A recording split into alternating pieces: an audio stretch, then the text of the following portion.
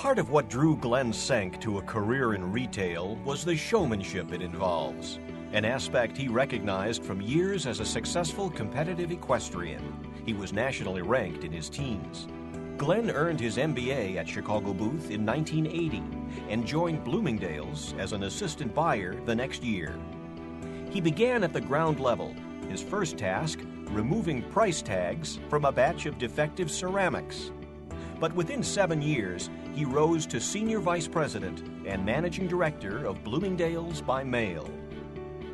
Glen took progressively challenging roles in retail, from Chief Executive of the International Merchandise and Marketing Group for the London retailer Habitat, to Williams-Sonoma, where he set the strategy and groundwork for the rapid expansion and sales growth of Pottery Barn. In 1993, Glen left to start his own business. But as he was developing the plans and raising capital, he met Dick Hayne, founder of Urban Outfitters, a chain of stores that offers an eclectic mix of merchandise. The chemistry was instant, and Hayne persuaded Glen to table his plans and head Anthropology. Glen turned the single-store prototype into what is now a billion-dollar-plus retail operation with 146 stores, a catalog, and website. By fiscal year 2007, sales were over $650 million.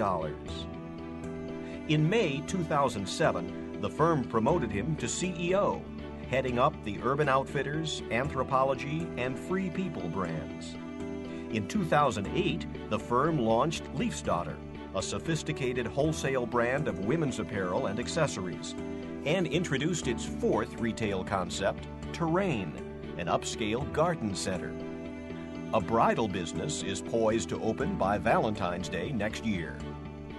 Glen's success is evident at the bottom line. Despite the challenging economic environment, Urban Outfitters saw total company sales for the first quarter of 2010 increase 25% over the first quarter of last year, including direct-to-consumer sales that soared 42% for the quarter.